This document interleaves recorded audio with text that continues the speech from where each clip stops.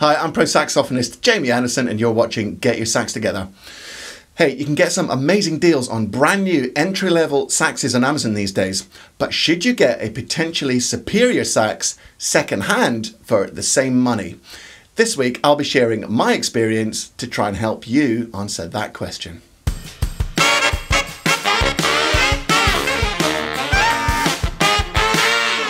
First of all, let me say that this isn't a review video of the Yamaha YTS-23 or a review of the cheapest saxophone on Amazon.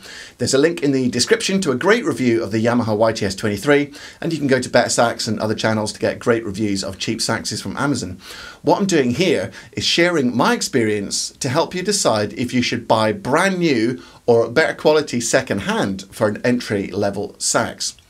Make sure you watch to the end of this video because I'm going to back-to-back my second-hand Yamaha with my Selmer Mark VI so you can compare the two for yourself. Just before we dive in, if you haven't already checked it out, be sure to go and check out my 1-hour saxophone success masterclass. This is an awesome free lesson with me covering a whole load of stuff that will help you take your sax playing to the next level, whatever sax you've got. Just use the card linked above the URL below or click the link in the description. Usually, in non-COVID times that is, I play in the house band at the Ritz Hotel in London every week. The monotony of doing a regular gig can sometimes weigh you down after a while, so I try and make my residencies as hassle-free as possible, and the easiest way of cutting down on gig hassle is to have everything you need at the gig already, so that travelling is as effortless as possible. For this reason, I decided to get myself a second horn and keep it locked up at the gig. Inspired by Nigel McGill's video where he buys himself a second-hand Yamaha YTS-23 alto, I decided to do exactly the same thing. Although I've no intention of painting it with zebra stripes at this point. My current Barry is a YBS-32, my first tenor was a YTS-23, and I've also got a spare YTS-23 alto, so I've got first-hand experience that these early Yamaha student models are great horns. Check out any review and you'll find exactly the same thing. The Japanese-built Yamaha YTS-23 punches way above its weight for a so-called student horn, and it's a great investment that will hold its value. Also, if it did get stolen at the venue, it's not an irreplaceable horn. They're pretty ubiquitous on the second-hand market. So that's the first point here. Make sure you know what second-hand horn you're looking for before you go looking for it. If you want a great second-hand horn and you're anything from a beginner in sax to an intermediate or even above, then you can't go far wrong with a YTS-23. Remember, I've got a Selmer Mark VI and I'm more than happy to play a YTS-23 every week in its place. If you've got a Yamaha 23 or if you've just bought a second-hand sax, I'd love to hear your experiences in the comments below. Once you know what you're after, the ideal situation is to be able to visit the store or cellar and play the sax. There's really no substitute for that. You can check that all the low notes come out easily, the intonation is okay, there's no big dents, etc. and the condition of the instrument is as advertised. I didn't have that luxury with COVID and whatnot, so I looked on eBay. If you're buying from eBay, have a close look at all the photos for obvious damage and request extra photos from the seller if need be. You also need to factor in a repair bill from your technician as you have no real clue what state your sax is going to be in. Yamaha YTS-23s go from about £500 to £1,000 on the second-hand market, so I was pretty stoked to find mine for only £400. Another bonus was that I got a great SBS-shaped case for an extra £20. Seeing as the case alone would have been about £150 or so, I thought that was a pretty good deal. I wouldn't recommend getting a sax shipped from another country as it could get totally trashed. I wouldn't even recommend getting it posted at all, to be honest. In the end, my seller came and met me to hand it over in person. Of course, there's plenty of other selling sites that you can search on, but they're all much of a muchness, and I doubt you'll get a refund or return from any of them on a second-hand sax. A better option might be to buy from a music store. Hopefully, they'll have given the instrument a service, and it should be in good playing order already. You'll have a chance to play it, and with any luck, you'll get better customer service after the sale if anything bad happens. Sadly, I kind of flopped with my purchase, which is good for this video because you're getting the worst case scenario here.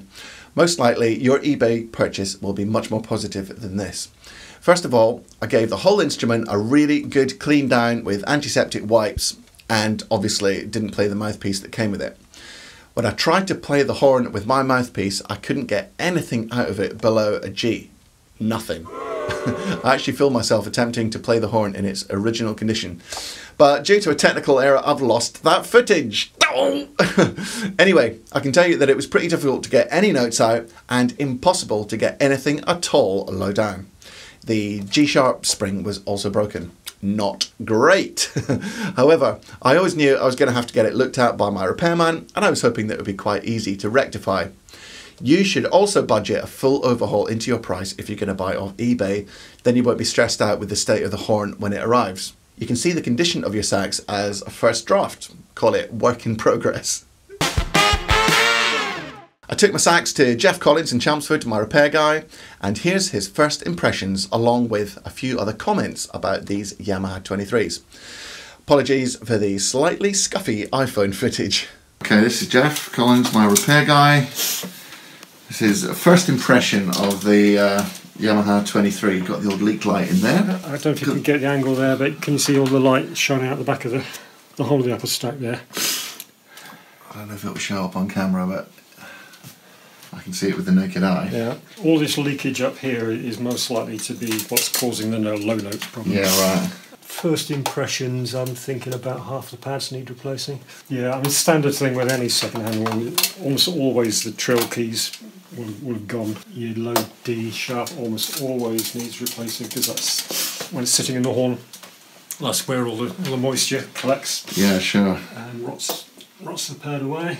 So I think what I'm looking at here is probably replacing everything from G sharp upwards. A lot of what they did with this was based on Mark VI designs. When you say it was based on a Mark VI, in terms of what? The layout of the keys, right. The weight of the brass that was used. I can see a bend there on the low B flat. Oh yeah, I can see that, yeah. The downside on these, just for reference, is the octave mechanism, which is old school. Right, what do you mean by old school? It's closer to a 1930s design, so it's not as nicely balanced as a modern horn.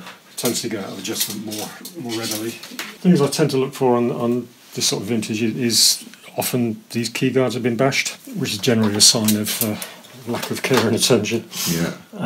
Another thing that can happen, although these are more solid than the later versions, you can get the whole of the bell section shunted out of line. Right. And these Yamahas are pretty much unique in that joint there between the body and the bow is just a glued joint. Alright, it's not soldered. No, it's araldite. Oh, really? And if that takes a knock, that joint breaks. And the only thing that then holds it in place is that key guard. Oh, yeah. And you can have massive leaks right around your D and D sharp. Gotcha. Whereas almost everyone else has, the big clamp with the screws on it. It didn't seem too bad on first impression, but when he got it onto the bench, things got worse. As you can see from the photos here, one of the posts had literally been fixed on with something that looked like Meccano, and 2 holes had been drilled through the body of the sax. Geoff said it was the worst bodge repair job he'd ever seen in his whole career. Elsewhere, every pad on the left hand had to be replaced, as well as many other pads on the right hand and various other regulation issues. All in all, I had to spend £230 to get it in good shape, and that was cheap for the amount of work that was done. Now my sax have gone up to 650 quid. The moral of the story, make sure you've allowed headroom on your budget to get any problems ironed out if you're buying from eBay, as you just don't know what you're going to get. If it's any consolation, I think I already bought the worst YTS-23 in the world, so you might be alright. So far, so bad, but now that I've got my sax in perfect working order and I'm £650 to the good, how does it actually perform? The simple answer is pretty bloody well, actually. Is it as good as my Mark VI? No, and you wouldn't expect it to be either. You can hear for yourself in a sec, but considering the Yamaha is something like 10 times cheaper than my Mark VI, there's no way it's 10 times worse. I'll now play my YTS-23 back-to-back with my Selmer Mark VI and you can hear for yourself. Let me know in the comments if you can tell a big difference or not. I won't mess with the EQ, levels or anything else, so it's a straight comparison. I'll be using the same vintage 8-star Florida Link and 3.5 Java Redbox reeds for both.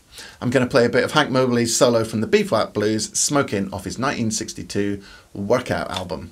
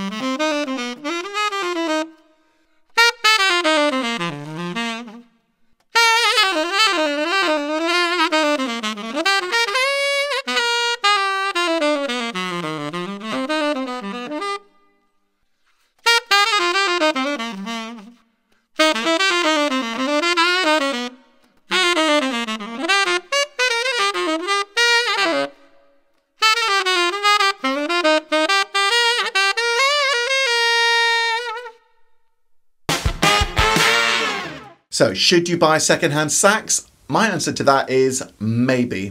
If this is your first saxophone, I would recommend getting a brand new shiny one from Amazon. Although even then, I'd still recommend you find a repair tech to look it over in case it was damaged in transit or anything. However, if you're a bit more experienced, or if you want to take a gamble and you're willing to spend a bit on repairs, you can get a much better horn for the same money. I've played a new Yamaha 62 Tenor, and there's not that much difference between that and my second-hand YTS-23. But a brand new Yamaha 62 is between £2,000 and £2,500, more than 3 times the price. Also, this isn't a discussion about buying a classic vintage horn like a Mark VI or a Con, although I guess the theory is the same. The thing you need to understand about saxes is that they don't really wear out that much. As long as you don't mind missing out on that new sax experience, a fully serviced second-hand version of the same model will be equally as good as a new one. Anyway, I'm over the moon with my new spare Tenor, although ironically, thanks to COVID, I haven't even got the gig I bought it for anymore. So that's it for this Sunday. I hope my experience of buying a second-hand sax was of some use to you, and hopefully you can get yourself a great bargain now. If you want to learn some more in-depth sax stuff, go to getyoursaxtogether.com/masterclass to get your free 1-hour lesson with me. Thank you so much for watching, and an even bigger thank you if you've bought me a coffee recently. You can do this using the link in the description. If you're enjoying the content, please give the video a thumbs up. Leave me a comment, subscribe to the channel, click the bell icon to be notified when I upload new content, and check out my Insta and Facebook pages. Don't forget to check out last week's fantastic live embouchure masterclass, and until next Sunday, practice smart and enjoy your music. See you later.